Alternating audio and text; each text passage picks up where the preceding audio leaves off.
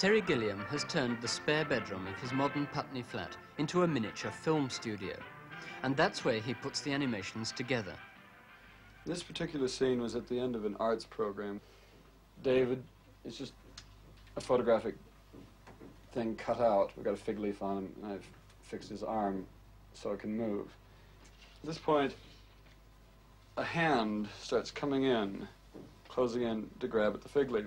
The arm is just a piece of paper that I've drawn this stuff on. The hand is a photograph hand. When we get in here, this close, to show the hand closing in on the fig leaf, I've got 3 hands here, all in different positions. We merely change this one for the middle one, and finally to the last position, and it's now gripping the fig leaf. At this point, David's hand comes down, smacks the hand a couple times, and knocks it out of the way. This goes on a couple times. The last time, the hand comes in and is successful in grabbing onto the fig leaf, and despite the fact David's hand is beating it away, he holds on. At this point, we cut in to David's close-up of David's lower torso, which now got the fig leaf in position.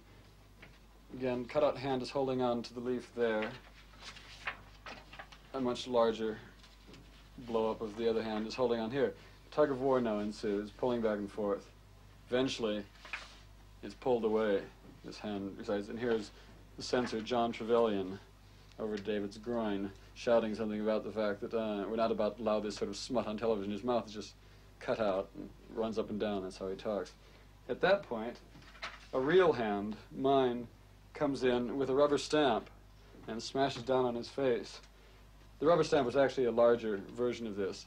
Underneath it, then once the hand is in position, we hold it, and we slip this under, stopping the camera, and lift the hand up again, and we've got censored across the face. And that's how it's done.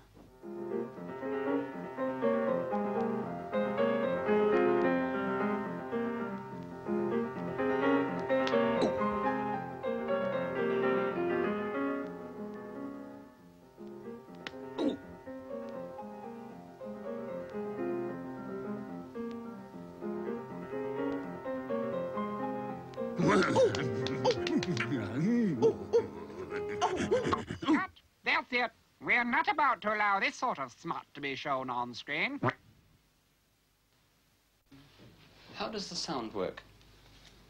Well, a lot of the sound effects come from just the BBC library, from discs, but doing these things on television, they sort of got a feeling that real sound effects aren't as good as sound effects I make myself, you know, because by the time it comes out the little speaker, you end up with very, very bad sound. So a real sound effect is too subtle. It's got too many things going on. So I do make sounds with my mouth, so they, you know, things like that. And so you know, rather than hitting somebody where you get a real sound like this or that, I go, and they get hit on the head. And when feet stamp on people, they go, and arms come off. And so it's that sort of noise, and they come out very good on television, better than anything you could use off a disc. You can't find too many arms ripped off on discs and things like that.